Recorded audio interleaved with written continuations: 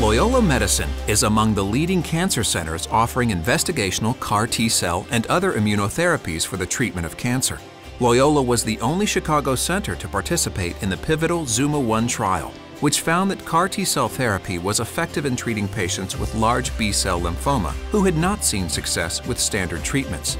The results from the game-changing ZUMA-1 trial that Loyola participated in were also published in the New England Journal of Medicine. With the success of the ZUMA-1 trial, Loyola is now participating in several additional CAR T-cell and immunotherapies trials. CAR T-cell therapy has been shown to save or extend lives of patients who have not seen success with other treatments. CAR T-cell therapy can also be quite toxic for the body.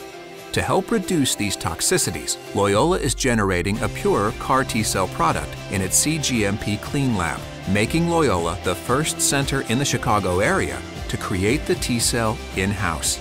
This approach could allow CAR T-cell therapy to be done as an out-procedure therapy, reducing the costs of a hospital stay while potentially increasing the number of eligible patients.